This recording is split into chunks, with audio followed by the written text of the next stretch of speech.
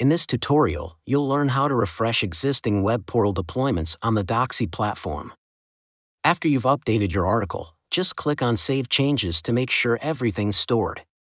Once your changes are saved, head to the top left corner and click Close Editor. Next, click on Return to Library so you're back in the workspace view with all your books. Now, go up to the top right corner and click Publish. Select the deployment you want to refresh.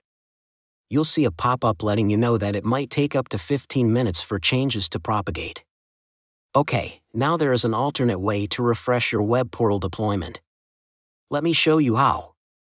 Click on the User option in the top right to bring up a drop-down menu. From there, choose Workspace Settings. On the Profile and Settings page, scroll down until you see Web Portal Deployments under Content Publishing. You'll be taken to the Creating Custom Deployments page. Find your deployment and click Refresh Deployment. A pop-up will appear, letting you know that it might take up to 15 minutes for changes to propagate.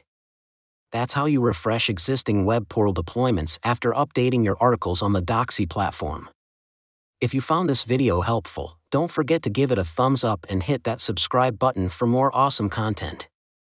And if you have any questions or suggestions, please drop them in the comments below. Also, remember to ring the notification bell so you never miss an update from us. Thanks for watching.